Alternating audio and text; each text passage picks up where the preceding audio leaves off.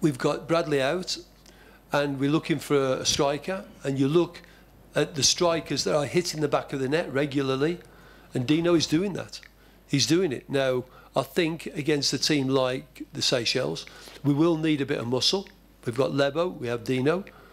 We will need a little bit of guile. We've got Percy, and we will need pace, and we've got Pakamani. So I think that's a decent balance in our front players, and I think that Dino Ndlovu, if he plays, he will believe he's going to score. I'm not sure how many strikers we have available to us that believe they're going to score.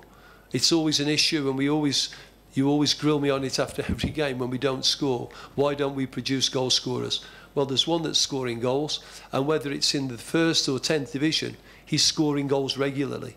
And I've seen some of the goals he's scored, and they are good goals, even against the opposition. So I think he's well worth bringing into the squad.